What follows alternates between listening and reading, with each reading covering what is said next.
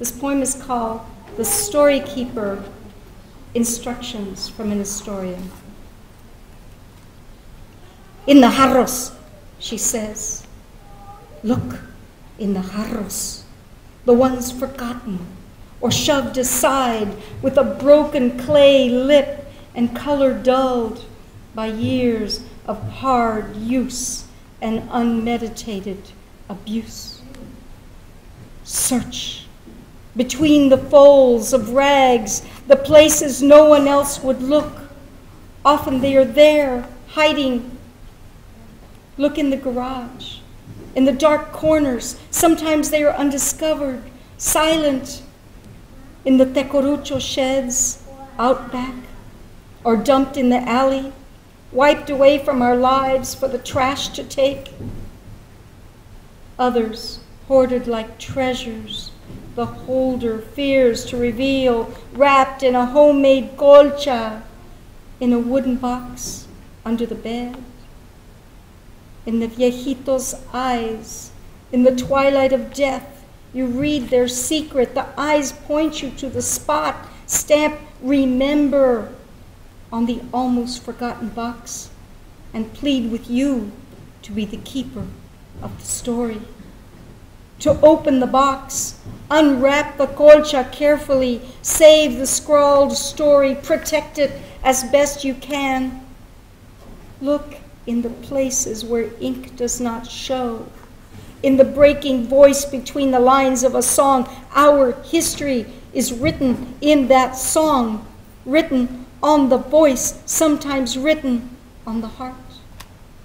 Look at the hands, the way the woman crosses herself when she passes a certain field. Everyone knows the story of what happened there late that night, 90 years ago. Everyone knows, but it is not written.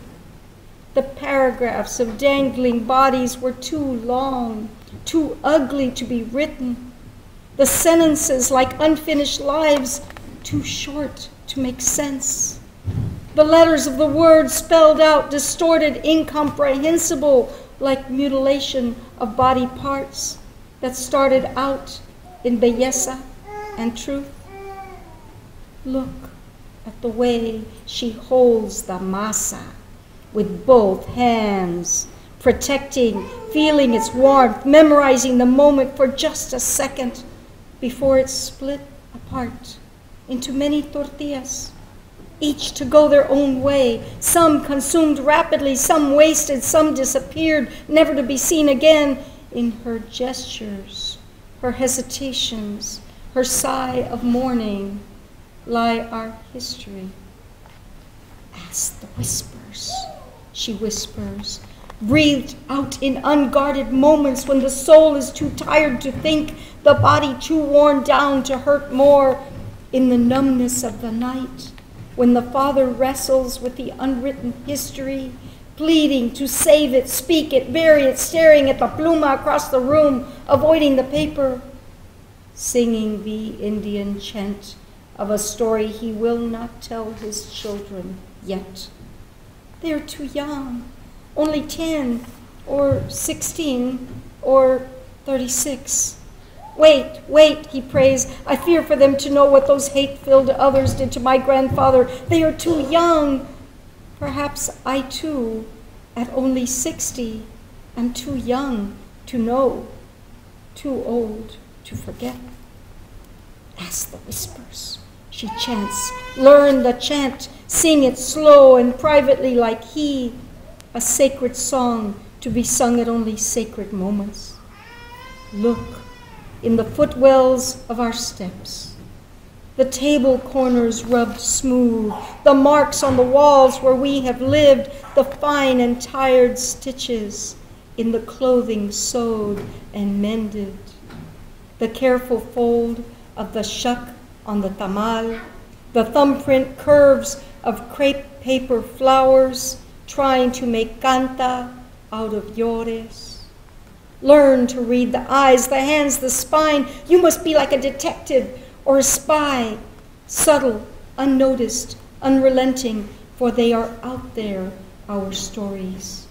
to be read in the tracks of tears now made into wrinkles on the face, in the scars we carry with pride, in the grocery list marked with crayon on a junk mail funeral home advertisement, in the Western Union telegrams of money sent home to Mexico, in the eviction notices sent people whose address has stayed the same for 150 years. You must be persistent, courageous, go quickly, urgently, go into the dark corners, unveil our treasures from the attic, go find it, hear it, touch it, write it down. This is how we keep our history. This is how we also keep our soul.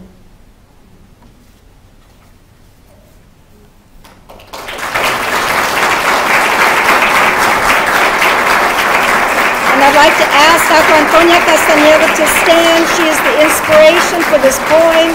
Antonia, stand and be recognized. One of our early, yes, please stand. One of our early historians, Antonia Castañeda, Dr. Antonia Castañeda. She's the inspiration for this poem. She's the historian who told me our story isn't in the history books, it's in the songs, it's in the people's faces, it's in their lives. Who told me our story isn't in the history books, it's in the songs, it's in the people's faces, it's in their lives. Who told me our story isn't in the history books, it's in the songs, it's in